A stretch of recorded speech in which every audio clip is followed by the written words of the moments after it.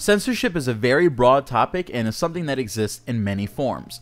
Wikipedia's definition for censorship reads, "Censorship is the suppression of speech, public communication, or other information on the basis that such material is considered objectionable, harmful, sensitive, politically incorrect, or inconvenient as determined by government authorities or by community census." Governments and private organizations may engage in censorship. Other groups or institutions may propose and petition for censorship. When an individual such as an author or other creator engages in censorship of their own works or speech, it is referred to as self-censorship. Right now, we're living in an amazing era, one where all of mankind's knowledge is at our immediate grasp. Want to know about a historical fact, movie trivia, or just feel like watching the intro of an old TV show? Just draw your cell phone, take a few seconds typing, and you're set. It's the kind of thing that our fathers thought would never exist beyond a Star Trek episode. However, despite the ease of accessing information, censorship continues to exist to this very day. The first recorded act of censorship occurred thousands of years ago, and is something that has been well documented throughout history ever since. Because of this, many influential figures have given their takes on the subject, and today, we're going to be taking a look at the top 10 famous quotes about censorship. Let's kick things off with number 1. If all printers were determined not to print anything till they were sure it would offend nobody, there would be very little left to print. That line came from Benjamin Franklin, one of the founding fathers of the United States and a major figure during the American Enlightenment. A Renaissance man, Franklin was a renowned scientist, inventor, politician, diplomat, and author.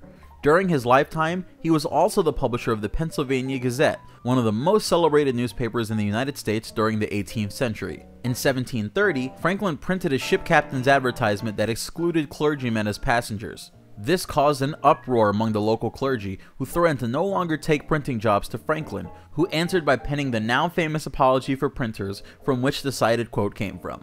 The apology is actually a long statement about his philosophy as a printer and why he shouldn't be censored for publishing an unpopular opinion. Number 2. There is no such thing as a moral or an immoral book.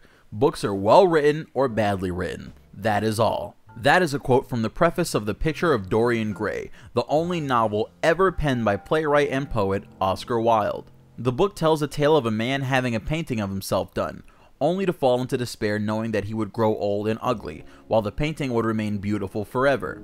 Unbeknown to him, the young man entered a pact with the devil in which he would always stay the same while the picture would grow old and decrepit as a reflection of his sins. The Picture of Dorian Gray was harshly criticized when released due to the book's depiction of hedonism and homoeroticism. Free from the chains of mortality and morality, the main character of the novel pursued hedonistic pleasures to his heart's content, something that offended the sensibilities of critics from that era. While writing the revised version of his book, Wilde decided to open it by answering to such criticism. Number 3.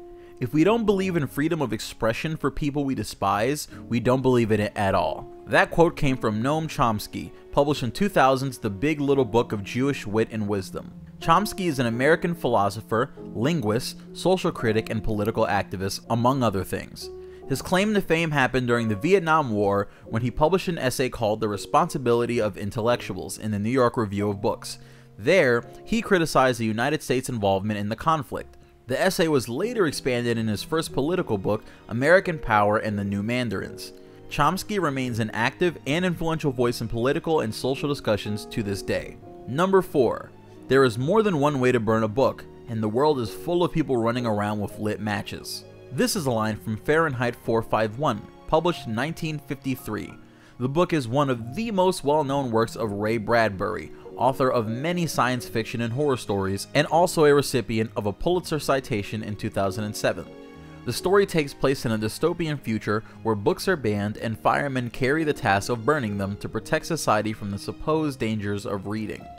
Ironically, the book was censored, redacted, or outright banned quite a number of times, the most recent being in 2006 when the parents of a 10th grade student in Montgomery County, Texas demanded Fahrenheit 451 was removed from their daughter's English class reading list.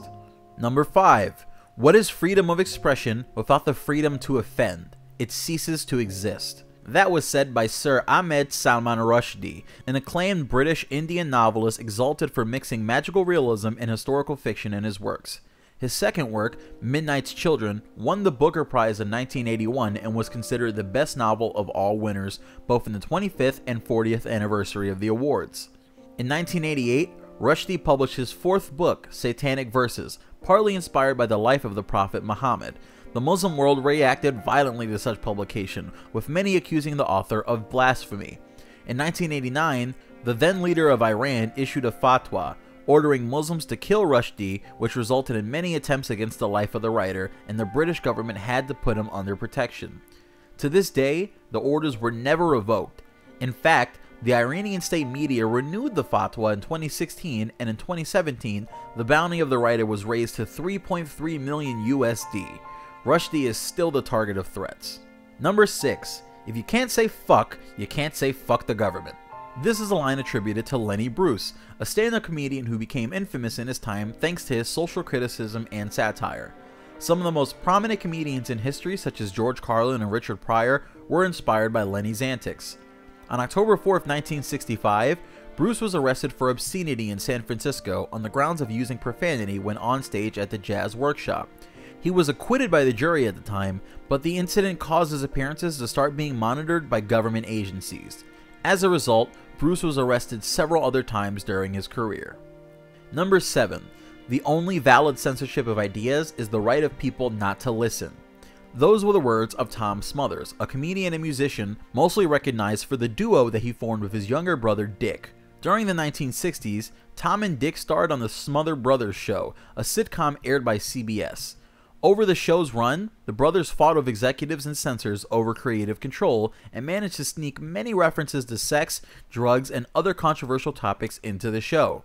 Their political and social beliefs led to the show's cancellation.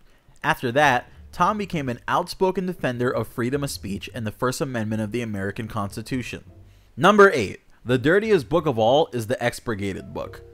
This inflammatory statement came from poet and journalist Walt Whitman in response to the harsh criticism directed at his poetry collection, Leaves of Grass.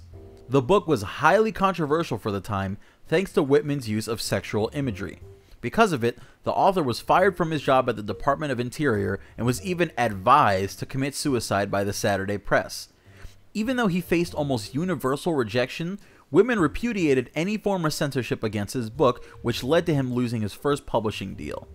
Leaves of Grass had many iterations, the last one of them nicknamed the Deathbed Edition, published in January 1892, only 2 months before the author's death. Number 9. I believe in censorship.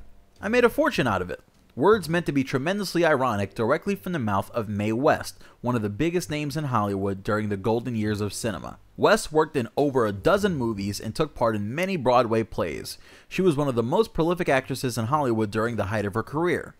The success of her 1933 movie, She Done Him Wrong, single-handedly saved Paramount from bankruptcy. She was also a provocateur and possessed a very spicy sense of humor, which caused her many problems with the censors of the Motion Picture Production Code at the time.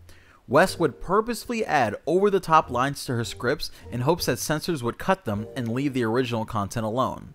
Also, in 1937, West got in hot water after making very risque jokes during 2 radio sketches.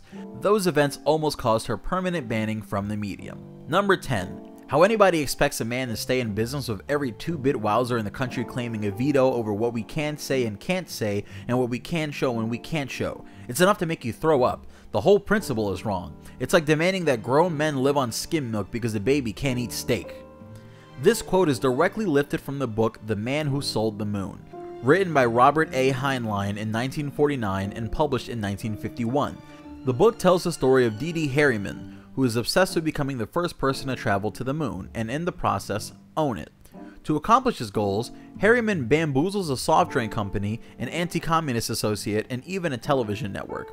This line from the book comes from a network executive when Harriman promises him that he can broadcast from the moon free from any type of censorship if he agrees to fund his adventure. Curiously, this sentence might be the origin behind a remark commonly misattributed to writer Mark Twain, who's quoted as saying, Censorship is telling a man he can't have a steak just because the baby can't chew it. While Twain, author of Huckleberry Finn, never uttered such words, he did say on one occasion that when a library expels a book of mine and leaves an unexpurgated Bible lying around where an unprotected youth can get a hold of it, the deep unconscious irony delights me and it doesn't anger me. But that's all for today. If you enjoyed this video, please leave a comment below and don't forget to subscribe if you're interested in learning more about censorship in games and other media. Until next time, thank you for watching.